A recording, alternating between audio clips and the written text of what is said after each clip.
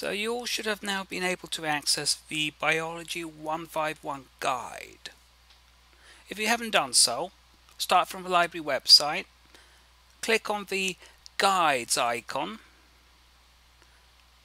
then select Biology followed by Biology 151, and here you have the guide to this class. On the right hand side you will see a really cool picture of somebody, and below me is my contact information. So if you wish, you can always send me an email if you have a question. So by the end of this session today, you should be able to evaluate the quality of online information sources using a test called the CRAAP test. You will be able to develop effective strategies to searching for information, and you'll be able to understand the anatomy of an article.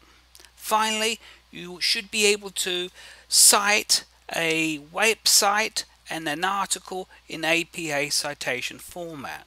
So as we go from left to right, from home to websites, this page here gives you some information about evaluating sources, things like websites. And one way to evaluate the credibility of information, like a website, is to use a test called the CRAAP test.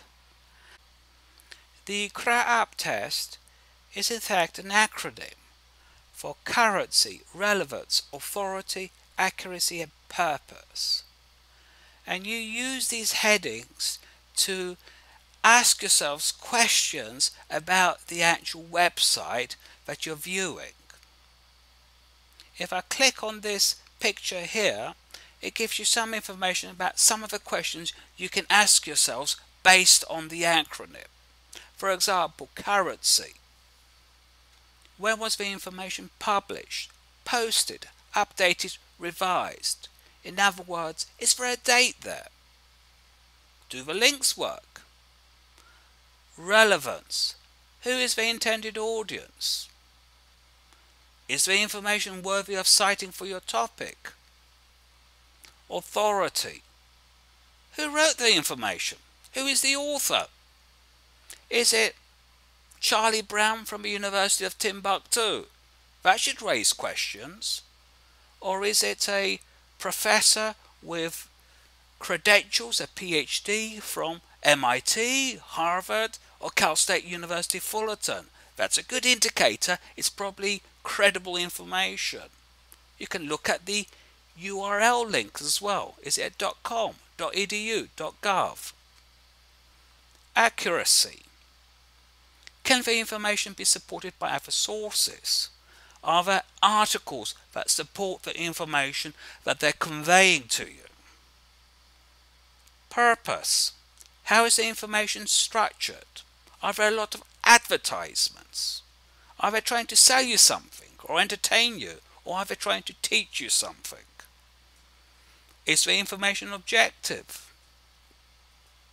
So what you do is you use this acronym to ask yourselves questions about the actual website that you're viewing, and based on the answers you make a judgment call whether you think that information is credible. So if I go back to the Biology 151 guide, the first part of the exercise here today is you will need to pick one of these websites and use the CRAAP test to evaluate it. For example, if I pick on one of these, this is the free online pregnancy test. And I'm already, when I'm looking at this, I can see some advertisements here. If I scroll down a wee bit, I cannot see any date. And it says here, get started now, fill in your name and press the start button. So if I plug in my name,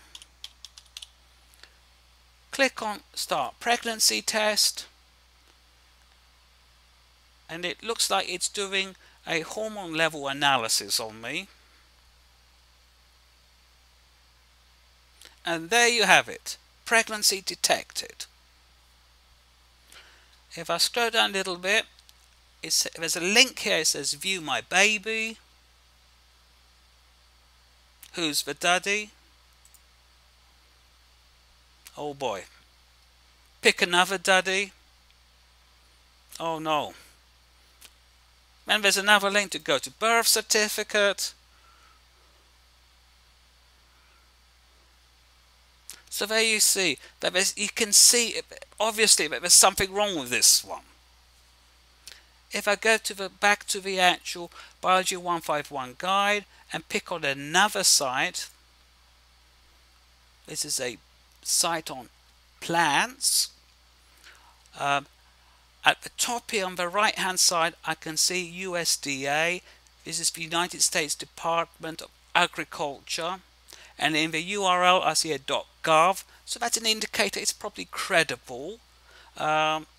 Scroll down a little bit, I can see a date. I don't see many advertisements here, so they're not trying to actually sell me something. It looks as though they're trying to teach me something. I see pictures here of plants. Let me just click on one of these links. And various biological terms. Click on another one. Pictures. It says here data source and documentation. Let's just see if there's some sources here. And here I can see various books cited. I can see some articles here. So when I'm looking at this gives me the impression that this is indeed a credible source compared to the other one. So if I go back to the Biology 151 guide, what you're gonna have to do now is, I would like you to spend something like 15-20 minutes picking one of these websites and using the CRAAP test to evaluate it. And if you pick something like this one, the free online pregnancy test, still use the CRAAP test to determine, to confirm that it is indeed CRAAP. You all should have a worksheet. If you don't have a worksheet for this class, there's a library instruction assignment here which you can access it. This is what the worksheet should look like. This is the Biology 151 library worksheet, and here you can put in the information about your actual website that you've picked. The first part here, the website citation, you can format the citation depending on whether there's an author or no author. There's no author, you don't put the author's name in. If you have the author's name, you put the author's name here. If it's a organization like a government source, you put the name of the government source, US Department of Agriculture, for example. Date, just put in the year, 2019, whatever you can see on the actual website. If there's no date, just type in n.d. and that's it, no date. Title of article, and then retrieve from the URL. Here the URL, www. etc. And you put this information here in the first box. And then you just answer one or two questions from the CRAAP acronym. And that's it. So I'll give you 10-15 minutes to work on your website. Thank you.